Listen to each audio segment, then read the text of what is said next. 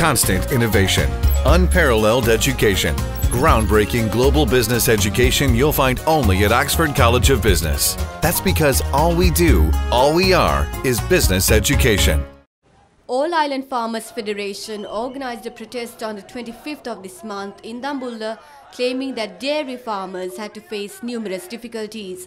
They also accused certain politicians of fraudulently keeping imported dairy cows. A spokesperson of the Presidential Secretariat informed the protesters that a meeting with the President will be granted on the 29th.